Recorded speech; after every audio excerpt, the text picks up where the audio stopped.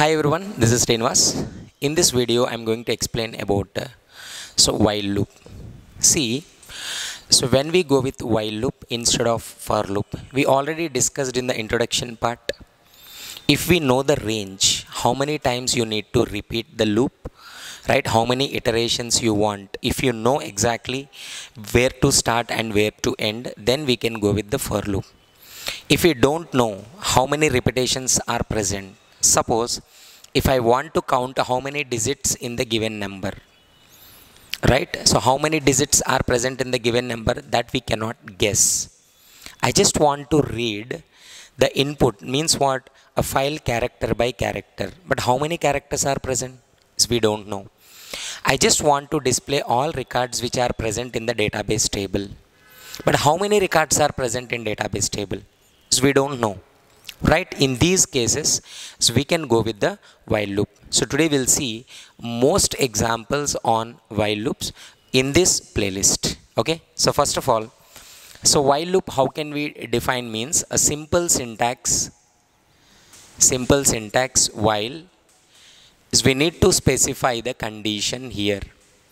If the given condition is valid, then so whatever the statements, a block of statements what you define, execute until this condition is valid. This block gets execute. How many times will it execute? One time? No, right? See, with the flow you can understand. Start here, condition. We have two options: if the condition is valid and if the condition is invalid. Suppose if the condition is valid, then so whatever the block you define, the block gets execute. All statements execute. After execution of statements, it will not go to end. Again it will iterate. Again it will go and check the condition. Again if the condition is valid, again statements execute and again iteration until it is false. When it is a false, then it will go to end. It will go to end. This is the syntax and this is the flow. How that while loop executes. We'll see n number of examples on digits first, and using the while loop, menu driven examples also we will discuss. Before going to work with the digits, count the number of digits, sum of the digits in the given number, palindrome number, strong number, Armstrong number, Adam number, lucky number. Right? To understand all these programs, you should be good at two simple concepts which we already discussed in basic programming. So what are the two? It's very simple. Whenever they have given one number, the 2 points you need to understand. The 2 points, just how to get the last digit from the given number.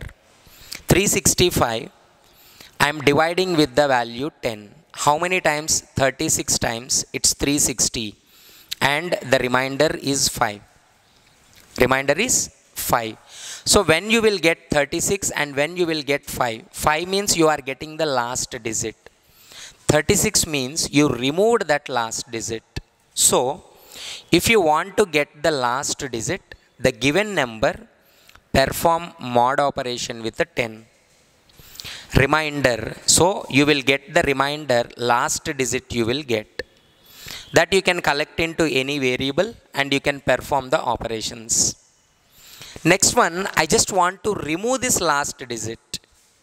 How to remove this last digit? Again, simple thing. See, here you will get the quotient. How I will get the quotient? Here n by 10. Division operator always returns the quotient. Remainder operator always returns the remainder, mod operator. So that you can collect. Suppose into n, if you take n value, 365 become 36.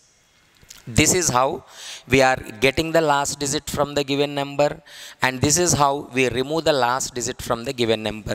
These two are very, very important to work with the while loop programs, nothing but to work with the digit based programs. Hope you understood. Please practice. Thank you.